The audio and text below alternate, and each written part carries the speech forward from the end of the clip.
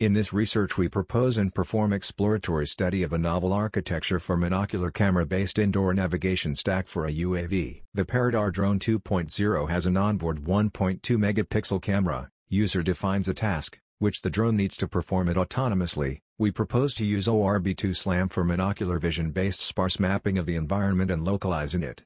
We also intend to use a machine learning model to predict the depth based on monocular vision and to perform dynamic and static obstacles.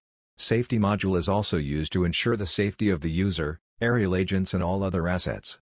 The autonomous systems takes in the input of all the subsystem and generates waypoints to a safe flight. The trajectory generator generates a safe and efficient trajectory and sent to the flight controller. The flight controller converts the trajectory to motion command. Since aerial robotic systems are agile in nature, we need powerful algorithms to fly autonomously. Our working case is under indoor environment, so GPS cannot be used as it high uncertainty in measurement under indoor conditions. So we use vision-based localization techniques to perform the task of localization. For the purpose, we use ORB2 SLAM for sparse feature-based localization and mapping.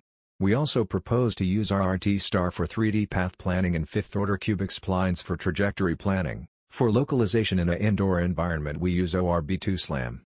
SLAM stands for simultaneous localization and mapping, a process where robot performs the task of mapping the environment, and also use landmarks in the mapped environment to localize itself. ORB stands for Oriented Fast and Rotated Brief. It is a performance-oriented feature descriptor. ORB2 SLAM uses ORB features and brute force-based matching to perform sparse monocular SLAM.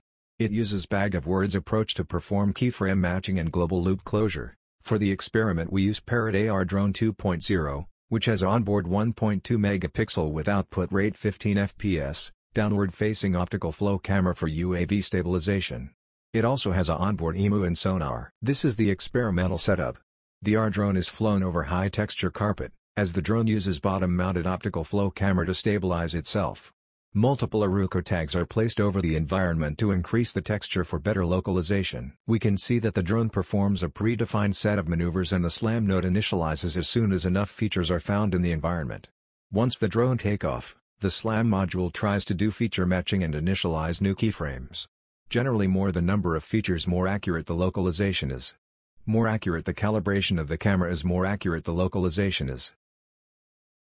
For validation through simulation we use Gazebo Simulator and TUM AR Drone Simulator package to simulate the task of localization in an unknown environment. Multiple objects were modeled.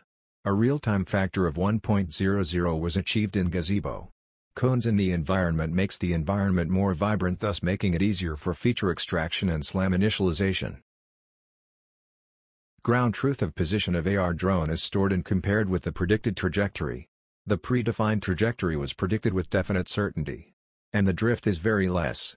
Next we compare different trajectories to assess the performance of ORB2 SLAM. Case 1 we discuss the circular trajectory. We see a heavy drift in the localization. It is caused due to the sudden shift and less features to triangulate on. But system immediately identifies and adjusts itself in the next keyframe initialization. We also fix the maximum number of features and minimum number of keyframes needed for map initialization throughout the case study. Square trajectory had more accuracy in prediction as it had limited pure rotation case. Limited number of turns and effective feature initialization resulted in more accurate results.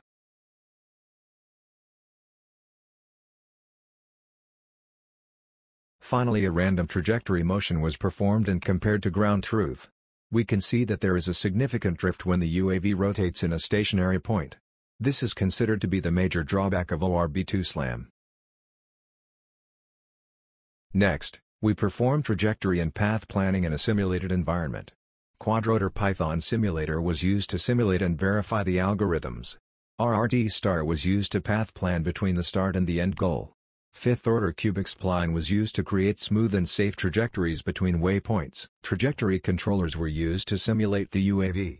Helix and circular trajectories were chosen as the fundamental trajectory.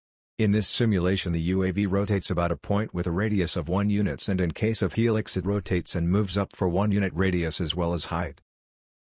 Multiple world configurations were created.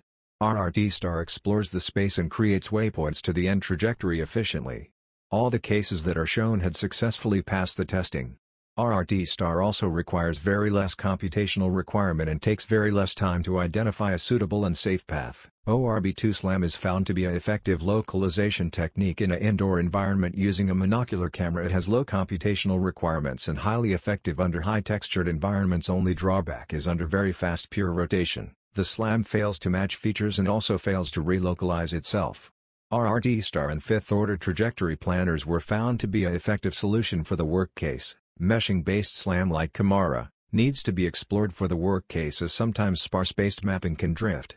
Safety module must be implemented to ensure safety of operator and all other assets. Use visual inertial odometry to solve the lost track due to pure rotation. Use kinodynamic modeling for efficient trajectory generation.